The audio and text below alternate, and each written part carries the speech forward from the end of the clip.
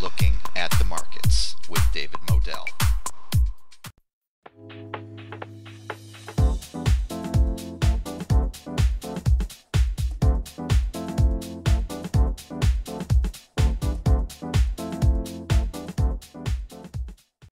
Welcome to Looking at the Markets with David Modell. I have a repeat guest and a very special guest. He is Mr. Frank Holmes. He is the chairman of Hive Blockchain Technologies, which on the TSX is, the ticker symbol is Hive, H-I-V-E, easy to remember.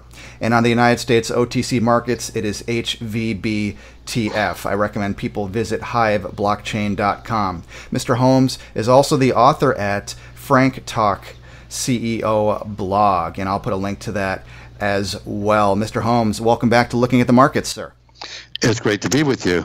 Yeah, it's always great to have you. I learned so much about blockchain technology and the markets in general. And before we start, I recommend people also go to this link below the video. It is portfoliowealthglobal.com /must, M-U-S-T, /must. This is a report on the must-own blockchain technology stock that you need to get right now. This one's going to be a huge winner.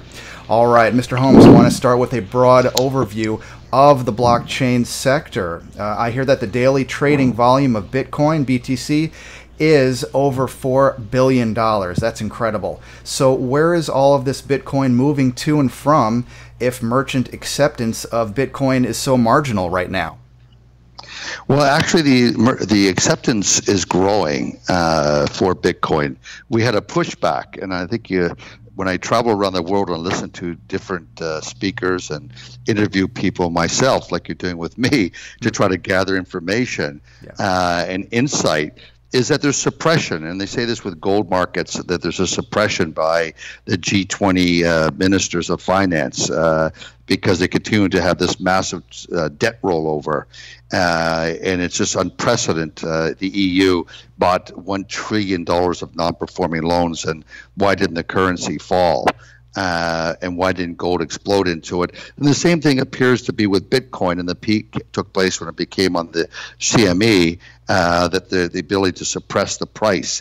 Well, regulations are coming out. I think that's a well-known story. That's now, are the facts there with the Bitcoin, etc.? I can't really say that, but I can say with gold, it's come with lawsuits of showing spoofing of markets. Major bankers have been fined, massive fines for playing games in the gold pits, especially on days when China's not a player. So it could be a rollover of this is taking place in the crypto space. How long this will last? It's judgment. I thought the worst would be over by July, when the G20 was supposed to come out with their global thoughts on regulations, and now it's been delayed till October. And I think once we get through that phase, then we'll see a surge in cryptocurrencies. It continues, blockchain continues to be significant. Cryptocurrency continue to be significant. There's one of the Fed banks is now in St. Louis has created an index of cryptocurrencies. The CFA Society, they are now part of their curriculum, which for your listeners, you got to understand, to become a CFA, it's a grueling 6-hour exam, 3 times over 3 years. And part of that curriculum started this year is cryptocurrencies and blockchain. So it's not going away. It's just a very challenging bear market until there's a finalization of regulations. Got it. Now, the mining cost, want to talk about that. The mining cost of Bitcoin has gone up dramatically, and Canada has been crowned in some publications as the best jurisdiction. What can you tell us about the mining costs and advancements in mining technology and the business of mining in general? Well, there's no doubt that what they call the hash rate has exploded. And a lot of it has to do with China. So the fact that China stopped mining, et cetera, is just a fallacy. There's allegedly no collusion with the government stopping one, but on the other hand, allowing all this mining taking place. So you have only a limited number of supply of coins to validate each day. And if you have more miners coming in, it becomes more difficult and competitive. So therefore, your hash rates rise and you get less crumbs or less Bitcoins for that mining. And I think that that's been a big impact. Now, Canada No, I think you have to be very selective in Canada. Quebec came out as being a great place, and all of a sudden they moved the goalposts. You're seeing that other places like Manitoba seem to be much more receptive to mining. And I think in the U.S., it's basically stranded electricity. And there's lots of pockets in Eastern Europe, as much as there is in the U.S., where dams were built and old steel mills shut down or old lumber mills shut down, and you have this stranded electricity. And that's where the miners are going, and they're going where you have to get electricity under 5 cents. If it's not under 5 cents a kilowatt hour, it makes it much more difficult to be competitive globally. Interesting. Okay. Now, when I look at a website like CoinMarketCap, for example, I see that there are over 1,900 cryptocurrencies listed right now. So obviously, it's not that difficult to create a coin. The value is not in creating the token, it's in the utility. Should investors look at crypto projects in the same light as they would, let's say, a startup company? Well, there's no doubt a lot of speculative money went into this crypto space that used to go into junior mining and exploration, and actually really risky technology projects. It all rolled into this cryptocurrency world last year, in particular the new startups who predominantly used Ethereum as the protocol, and I think it was estimated between $5 and $7 billion that normally would have gone into junior companies went into these cryptocurrencies. And the big reason for that is that Ethereum created 10,000 millennial millionaires. So there's all this energy, enthusiasm of continuously speculating. Now, what I think is going to happen is investors have to really look at the ability for that token to have value, such as a New York subway. That token has value only for New York, but it has a lot of, and same thing in Toronto, a subway token has a value and it has utility. A lot of these things are just ways of raising money. They really are not going to have a coin that has a huge utility to it. So that's where the regulators have come down, that they're just another form of selling securities. They really don't have a utility. Yeah. Okay. Got it. Now, Frank Holmes, again, I'm speaking with Mr. Holmes, who is the chair of Hive Blockchain Technologies, a dominant ETH miner and soon BTC, Bitcoin miner. Now, during the interim, you're also the executive chairman, which gives you more responsibilities. The company recently published financial results for the first quarter. Net revenue, about $6.5 million, annualized to $27 million. That's US dollars. Your market cap is just above $200 million. Would it be fair to say that had this company been bought by a private investor for, let's say, $200 million today, he would be banking pre-tax, this is pre-tax, $27 million a year, or around 13 to 14% ROI, or is it more complex than that? So can you take time to give us an analysis of the numbers an investor would be looking at right now? Well, it is more complex than that. And if you take a look at how the impact when Bitcoin was 19,000, Ethereum was over $1,300, our run rate by the end of September would have been $300 million in revenue. The fall in the currencies is saying now we're going to have $45 million in revenue, but we're going to have very high profit margins. And that's what's really exciting about it, that we do have these high gross margins. And that gives us the ability to continue to grow and expand our operations. Out of all, we were the first to go public. We became the sort of poster child for this space, have the most trading volume, and we've been able to demonstrate this huge returns on invested capital. Now that's going to decline because we've been showing in the last couple of quarters that our profit margins have been modestly shrinking, but they are, and that's what happens when these hash rates we talked about earlier have exploded on the upside. Historically, that means that miners end up leaving, a lot of the marginal miners, and then the hash rates come down and the currency starts to go through a rise again. So I think we're in that lull period between now and the end of October when we get a re-rating. Yeah. I've been watching Hive very carefully. I've seen the growth. It's been fantastic.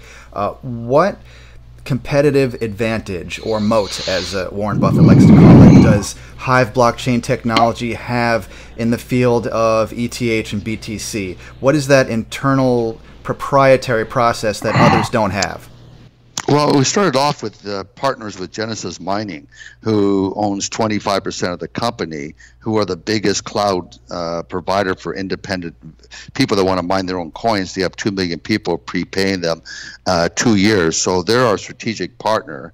And I think that is their ability with how they service our business model, the service master service agreement, and I think that's what was the beginning of this whole exercise, was our moat.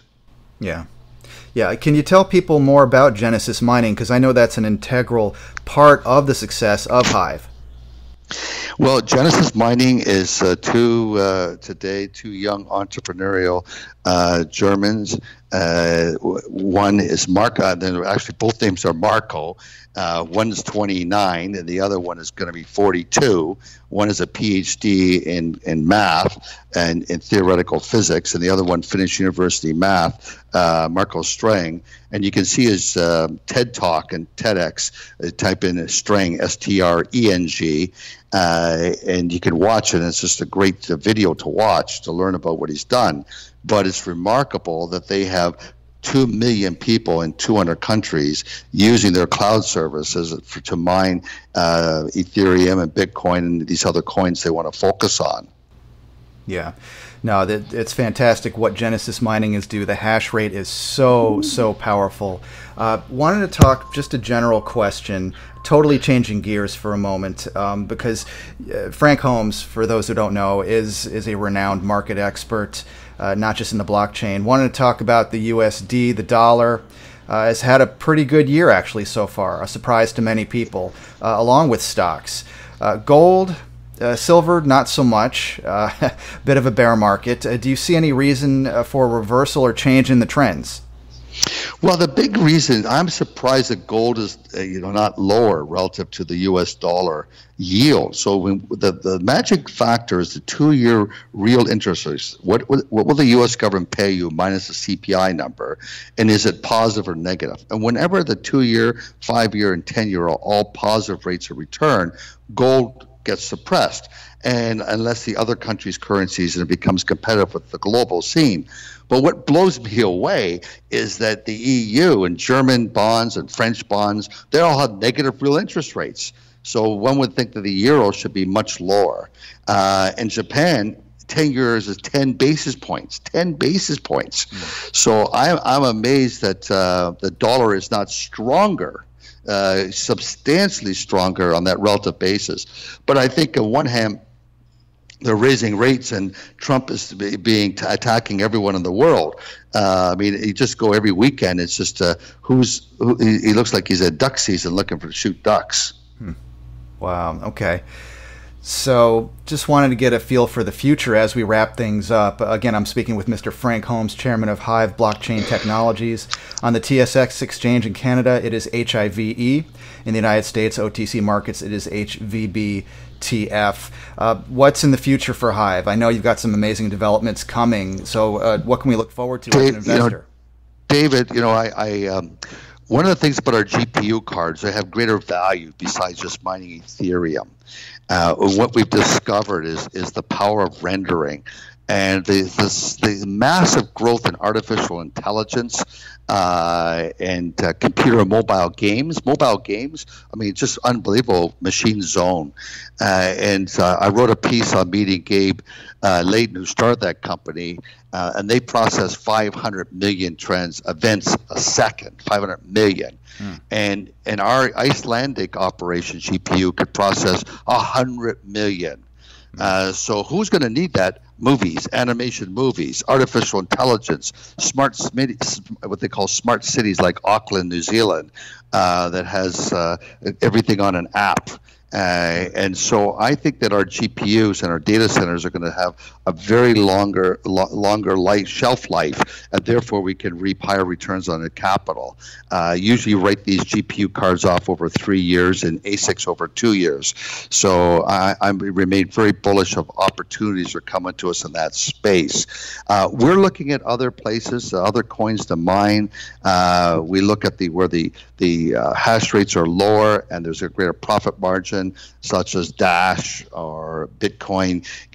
We'll be looking at Bitcoin Cash, and so we'll be able to be more when we get our Bitcoin operation going, which starts at the end of September, which I'm very excited about because that will almost double our revenue.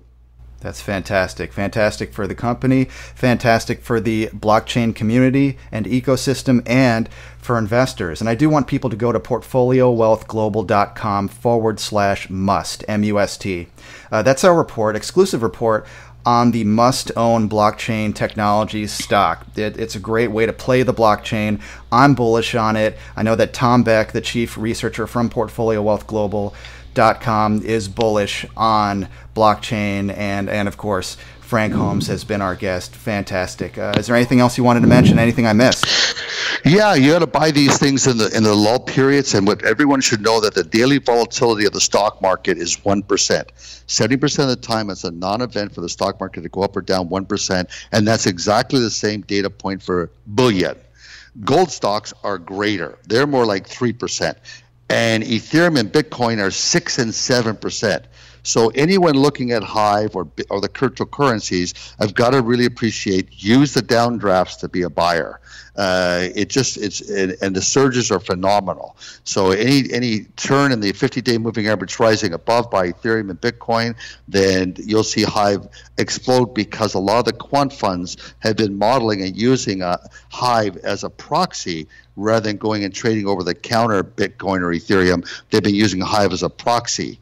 So I think that this is where investors have to look at. It's speculative because of the volatility, but we make money. Oh, no doubt. The revenues are coming in. The numbers are strong. I'm huge on Hive. Whether, again, like you mentioned, it can be used as a proxy for a cryptocurrency bet, but personally, I use Hive as a bet in favor of blockchain technology because it is about the blockchain. Regardless of where cryptocurrencies go, blockchain is here to stay, and Hive is a great way to play it.